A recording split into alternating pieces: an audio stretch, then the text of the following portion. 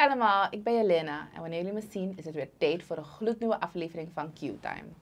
En wanneer jij je Q-Time gebruikt doe je dat op verschillende manieren. Maar vandaag zit ik met twee broers en eentje heeft een geweldig event georganiseerd.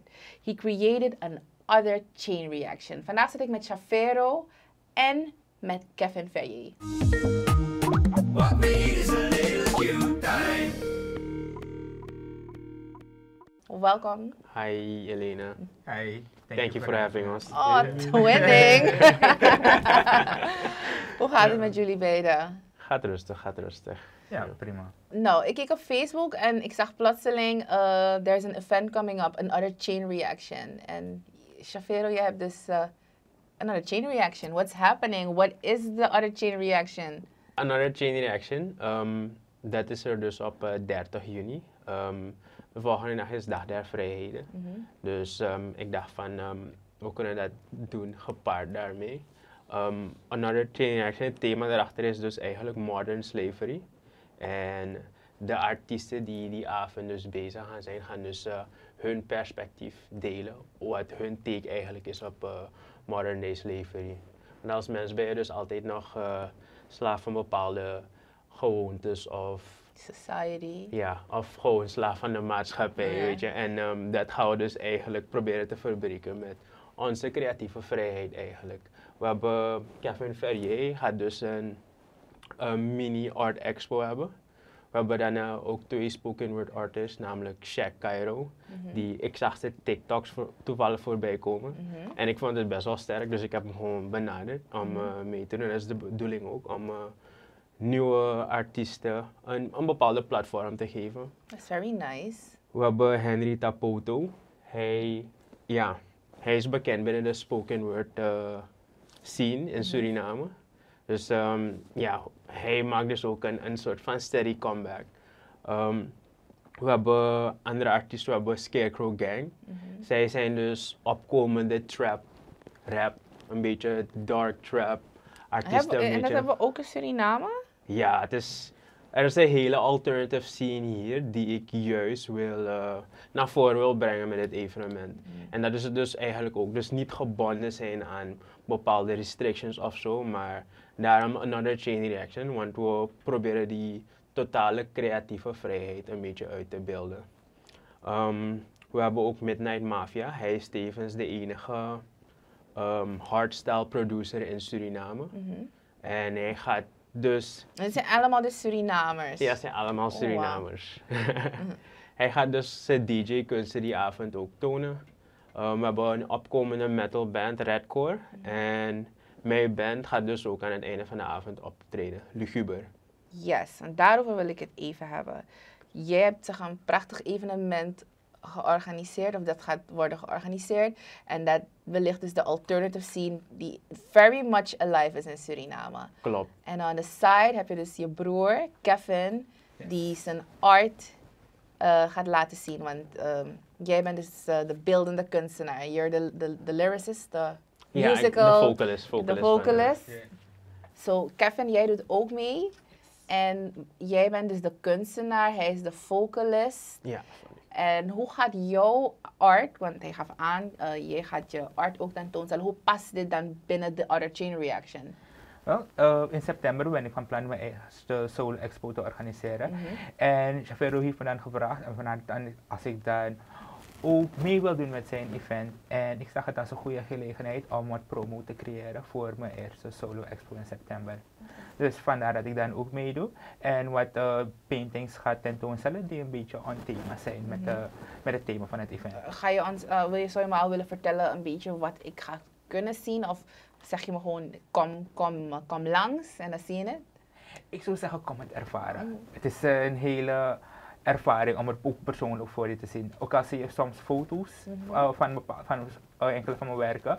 Wanneer je het voor je ziet, is het best wel een andere ervaring. En dat is wat ik tenminste ook aan mezelf heb laten vertellen. Dus ik zou zeggen, kom en ervaar. Oh, definitely. We gaan er nog dieper op in, because you're also onto something. Maar back to another chain reaction, because this is a very good idea. The highlighting of is voor de community en iedereen die geïnteresseerd is kan natuurlijk ook langskomen om te kunnen kijken. Maar wanneer is het? En wat moet ik me voor de rest van de avond? Hoe laat begint het? Kan ik om 1 uur 's middags al komen? What's happening? Nee, het event begint om 8 uur 's avonds. En het gaat om en bij door tot 12 uur. Ik denk dat het te lang duurt, want we willen iedereen gewoon een goede ervaring geven. We hebben ook heel wat andere attracties, zoals Mystic Dragon tattoos. Die had dus small tattoos. Je had dus een small tattoo kunnen halen voor slechts 350 SRD. Van 2 centimeter bij 3 centimeter, super small. Oh, super cute. Ja. Ook, ja. Dus het is niet gewoon een normale event, maar gewoon een ervaring op zichzelf. Deze shirt gaat er dus ook beschikbaar zijn. En die kan je dus eigenlijk vinden alleen op bestelling via Farao Productions. Dat is dus eigenlijk mijn page waar ik dus nu zulke evenementen ga proberen te pushen. That's nice. En is het een free event? Is het gratis? Het is totaal gratis. Dus je moet gewoon komen en beleven. I love that. So, het is wanneer? Maar volgens mij heb je de datum nog niet allemaal gezegd. Welke datum moet ik vrijhouden voor this event? Het is op vrijdag 30 juni bij Barbizar. Als je de Nasilaan uitrijdt tegen 8 uur 's avonds. Sharp. Dan begint het. Nou, jullie zitten hier samen naast elkaar. Er wordt een prachtig event georganiseerd waar we naartoe kunnen gaan. Maar hoe is het ook voor jullie twee om als twee broers daar zo samen te staan? Jullie zijn twee jonge Surinamers en you're doing stuff. Nou, het is een awesome ervaring. Het is een leuke ervaring. Het is niet iets waarmee we, dat nieuw voor ons is. Al een tijdje werken we samen. Waar eigenlijk vanaf hij bezig is met muziek. Dus hebben we altijd geleerd om samen te werken, samen daar te zijn voor elkaar. Dus het is een cool experience to actually work with your brother. Klopt. Kevin heeft ook vroeger met mij in de band gespeeld. En nu doet hij gewoon zijn kunst. Hij deed al lang zijn kunst. En nu dat hij het echt kan presenteren en tonen, denk ik dat dit de juiste manier is om het publiek te wijzen van, wat onze kunsten zijn, gewoon als broers samen. Maar ook gewoon om de community, weet je. Like, dit is eigenlijk niet per se voor ons, maar echt gewoon voor de kunstcommunity gewoon. Dat ze zich klaar moeten maken, because Kevin is coming. For sure, Kevin is already here, maar hij komt met zijn eigen ding. Ja, los daarvan was onze hele aanpak van wat we eigenlijk doen, hebben we altijd ook gezien als iets dat groter is dan onszelf. Vandaar dat we het eigenlijk ook pursuen. Ja, klopt. Muziek, hij heeft muziek, hij is obsessief met zijn muziek, dus vandaar dat hij ziet het ook als iets dat groter is dan zichzelf. En bij mij is het ook met kunst. Ik heb vorig jaar bijvoorbeeld wat kunst betreft, heb ik ook mijn eerste workshops mogen geven. Oh, wow. En dit jaar ben ik ook benaderd om het wel weer te doen bij Santa Boma voor de gedetineerden en bij Opa Doelie. Oh, that's something we're gonna go into. Maar back to another chain reaction, that's really happening. En jullie hebben het helemaal goed uitgezet. Het wordt een spannende dag voor iedereen die hierin geïnteresseerd is. Dus Klopt. ik ben benieuwd. Waarom lach je? Ik ben benieuwd. Nee, het wordt sowieso spannend. Dat je weet eigenlijk niet wat je kan verwachten. There's so much going on actually. Barbizar gaat dus in 2 gedeeltes gedeeld worden eigenlijk.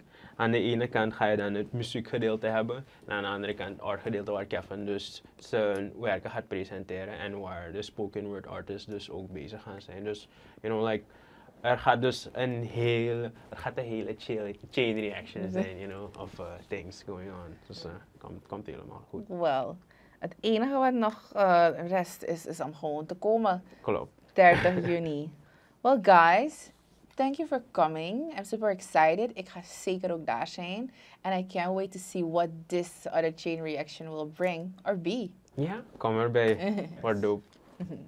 So, Shafiro, thank you for coming. Ja, thank you for having me. En Kevin natuurlijk hier bij Q-Time. Ja, ik zou mensen aanmoedigen om te komen 30 juni als je iets different wil ervaren. Check the page Farao Productions. If you want a shirt like this, it is limited, it is speciaal voor het event. Come get a cool tattoo, see some cool music. 30 juni bij Barbizar. And also meet some awesome people. Oh ja, dat vooral. Ja, dat vooral. Nou, Chavero heeft het gezegd. Op 30 juni is er een Other Chain Reaction. En dat wordt georganiseerd bij Barbizar. Farao Production staat hierachter.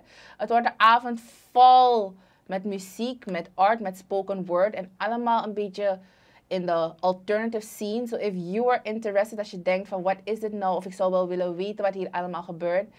Kom dan 30 juni naar Barbizar. Het begint om 8 uur. Het is totally free. En enter the world of alternative music. Ik zou zeggen, don't wait, just do it. Bedankt voor het kijken. En remember, your time plus my time is Q-time.